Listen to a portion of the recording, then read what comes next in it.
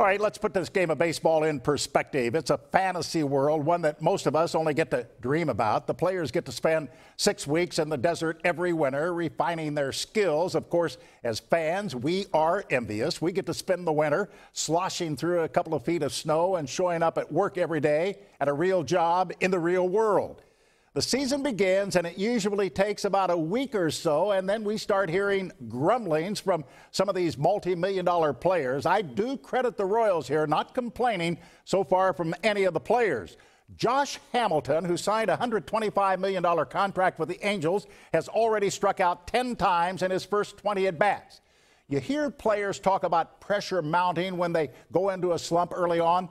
I want to read you a quote from one of Hamilton's teammates. Here it is verbatim.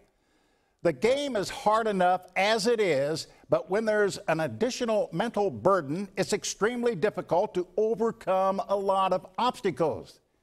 I don't know what that means, but Lance Bergman, the Rangers DH, signed a one-year, $10 million contract in the offseason. He says, quote, "This game is about proving yourself on a daily basis." So what job isn't? Look, these baseball players are blessed and very fortunate to play a kid's game for monopoly-type money. Their idea of pressure in playing a game is completely out of whack. If they think hitting a baseball is pressure, just check with a guy who has 4 kids and a wife, and he just got laid off from his job at Clay Como. That's pressure. That's Jack Smack.